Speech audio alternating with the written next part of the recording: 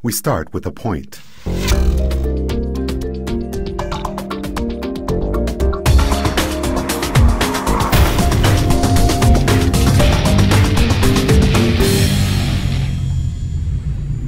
Hi, it's Rob Bryanton and welcome back to the Imagining the 10th Dimension video blog. And Jason has a nice little thing happening here today for an article where we're talking about the quantum universe. And of course, the quanta are what the universe is divided into, tiny little plank length slices.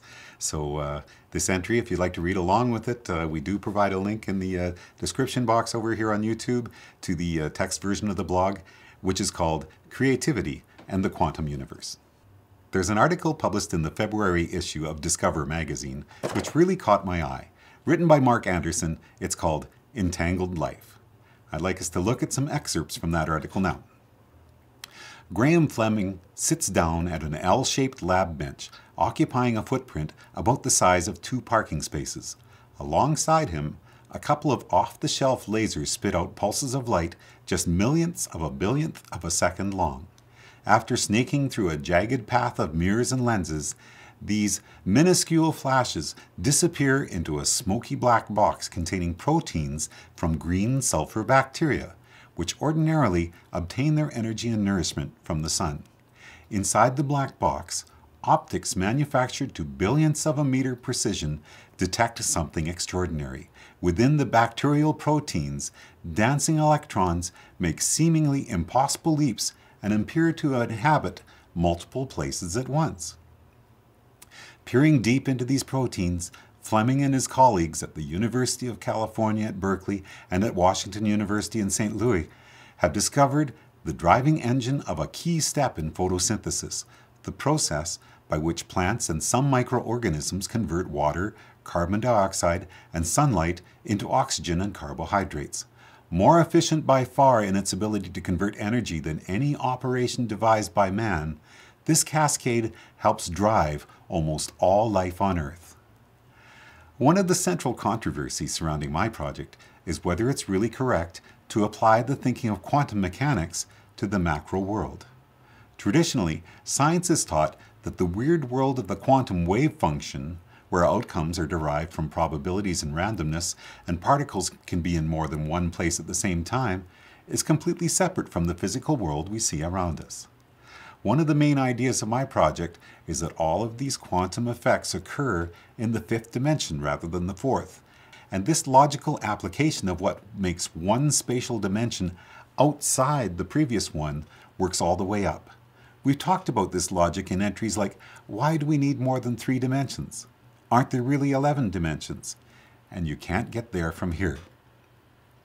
Visualizing the wave function for our universe as coming from the next dimension up gives us a way to reconcile how such seemingly strange and unimaginable quantum effects as entanglement and tunneling could be a part of our reality. Like the 2D flatlander, who would have some hope of being able to imagine the 3rd spatial dimension as time, but would find the 4th dimension completely strange and unimaginable, we as 3D creatures are in the same quandary. How can we imagine all this quantum weirdness as being connected to our solid physical world? With my project, I provide a way to visualize the 5th dimension that ties in with that idea and many others. Now I'd like to read some more excerpts from that Discover magazine article. From tunneling to entanglement, the special properties of the quantum realm allow events to unfold at speeds and efficiencies that would be unachievable with classical physics alone. Could quantum mechanisms be driving some of the most elegant and inexplicable processes of life? For years, experts doubted it. Quantum phenomena typically reveal themselves only in lab settings, in vacuum chambers chilled to near absolute zero. Biological systems are warm and wet. Most researchers thought the thermal noise of life would drown out any quantum weirdness that might rear its head. One of the most significant quantum observations in the life sciences comes from Fleming and his collaborators.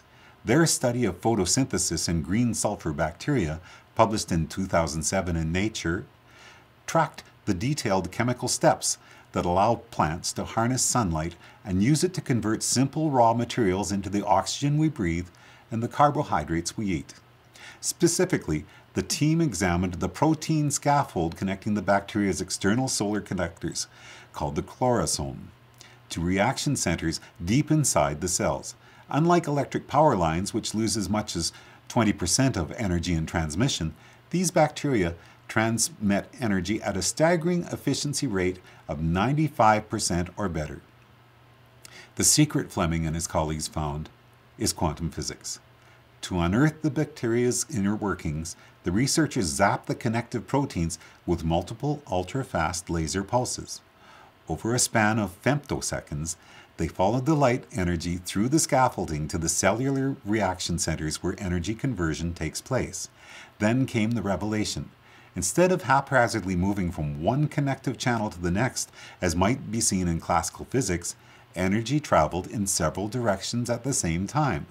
The researchers theorized that only when the energy had reached the end of the series of connections could an efficient pathway retroactively be found. At that point, the quantum process collapsed and the electron's energy followed that single, most effective path. Electrons moving through a leaf or a green sulfur bacterial bloom are effectively performing a quantum random walk, a sort of primitive quantum computation, to seek out the optimum transmission route for the solar energy they carry. We have shown that this quantum random walk stuff really exists, Fleming says. Have we absolutely demonstrated that it improves the efficiency? Not yet, but that's our conjecture, and a lot of people agree with it. Now, this revelation is amazing enough, but then the article goes on to talk about new research that explores other ways in which the quantum world is very much a part of our macro world, imparting unique fragrances to molecules that are almost identical, imparting healing qualities to substances like green tea, and perhaps even directly contributing to consciousness. Visualizing how much this quantum dance is participating in the creation of the world we see around us is really not that dissimilar to the journeys of discovery that we've just looked at in entries like The Shaman and Modern Shamans. In Music and the Dance of Creativity, we talked about this joyful process of creativity that underlies our universe. And in the holographic universe, we talked about the new scientific evidence announced in 2009, confirming that for our 4D universe, our line of time is not continuous, but rather being constructed one Planck frame at a time. That new scientific evidence can be added to the list of reasons supporting my conclusion that in order for the quantum world to make sense, we have to see how it's coming from the fifth dimension.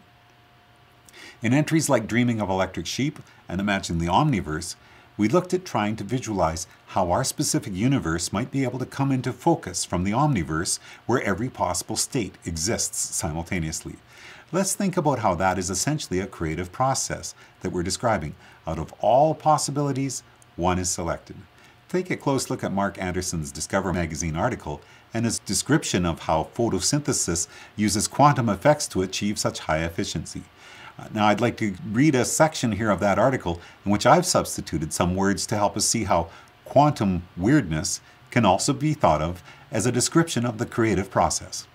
Instead of haphazardly moving from one idea to the next, as might be seen in work that has no focus, creative ideas travel in several directions at the same time. By simultaneously exploring a set of connections, the eureka of a new inspiration could be found. At that point, the exploration process is collapsed, and the creative person follows the new idea that they find most inspiring. Seeing the probability space of our fifth-dimensional hologram all around us, waiting with new ideas and inspirations for us to bring into our reality simply by observing some aspect of the wave function of possibilities is another way of understanding how much the quantum world and our macro world are tied together, all part of the same continuum and all part of the ongoing creative process that is happening at every instant in every part of our universe. I'd like to finish off with one of my songs of me sitting at my old piano. Somebody made a joke on YouTube. Is there an alternate version of the multiverse where this poor old 100-year-old piano is in tune? Yes, probably there is. But that's not the one we're in. This song is about how those quantum processes are part of the creation and creativity that is all around us, and that we are a part of as we distill one physical reality from the many quantum paths available to us. It's called Making It Up As I Go. That's all for now from the Imagining the 10th Dimension video blog. Next time we're going to talk about new translations that have come about through fans creating things into their own languages, versions of the Imagining the 10th Dimension animation. So that's for next time. That's all for now from Imagining the 10th Dimension video blog. I'm Rob Bryanton. Enjoy the journey.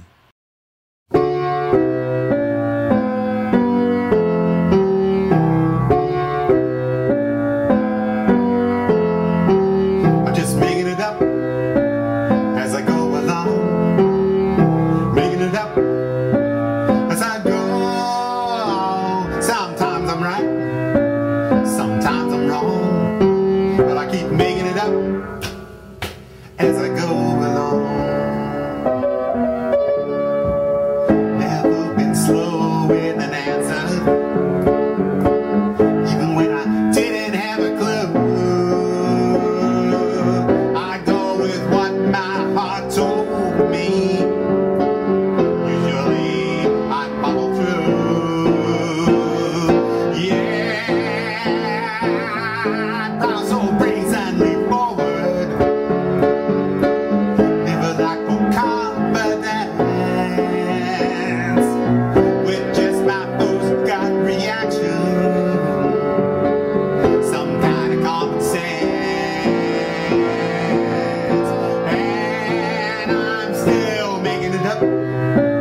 As I go along, making it up as I go. Sometimes I'm right, sometimes I'm wrong, but I keep making it up as I go along. Some people say it's the Bible, some people say it's the mind, some think it's technology.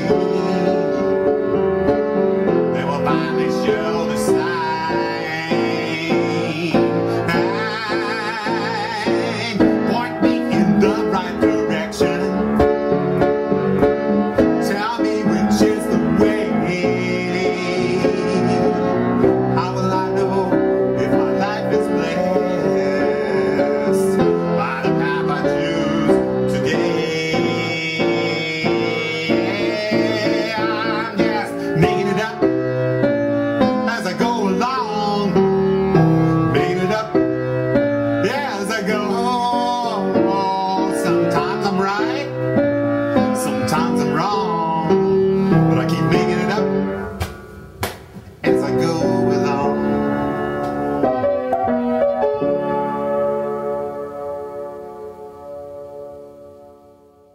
Hi friends, just a reminder that you can now buy a 6 DVD set of my video blogs at 10thdimension.com/store.